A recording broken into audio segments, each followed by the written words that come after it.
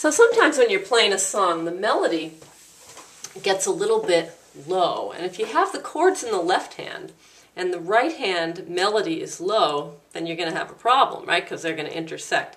Let's take the song Hello Young Lovers by Rodgers and Hammerstein from the musical The King and I.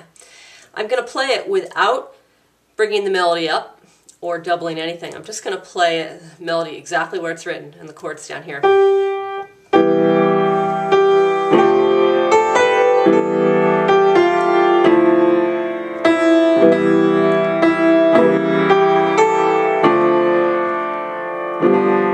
So it's okay, they don't intersect, but they're very close.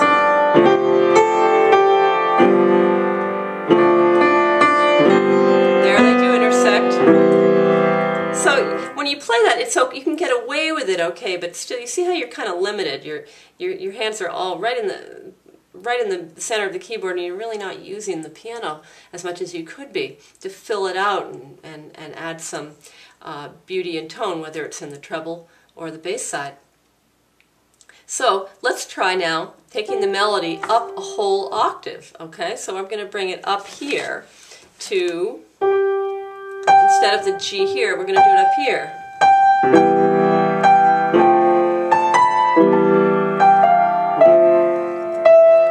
Isn't that prettier?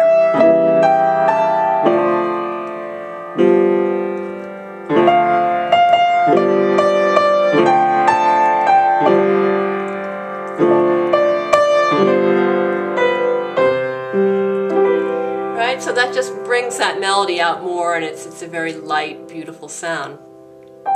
Another thing we could do is double the melody, and now we're adding even more tone to it.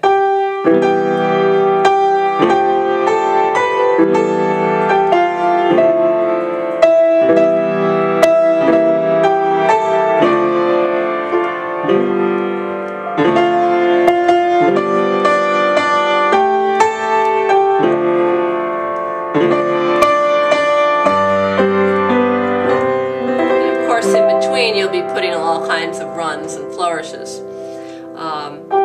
but that just adds so much to it when you double the melody. And if you want to get even fancier, you could conceivably fill in with some notes in the middle, like from the chord. Oops. So here we're on a D minor chord. I could put an A from the D minor chord.